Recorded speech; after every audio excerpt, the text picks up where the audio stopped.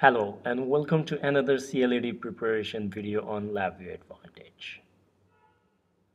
Please pause the video and try to understand the problem. I will tell you the solution in a moment.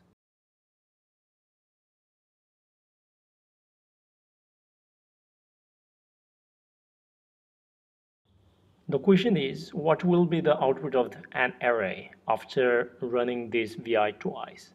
Since the shift register is not initialized in the beginning, after the first run, the output will be 0, 1, 2. And in the next run, the initial value will be 0, 1, 2. So the output will be 0, 1, 2, 0, 1, 2. That is C. Please like, share and comment on this video, and please do not forget to subscribe for the future LabVIEW videos. I'll see you next on the another CLD preparation video.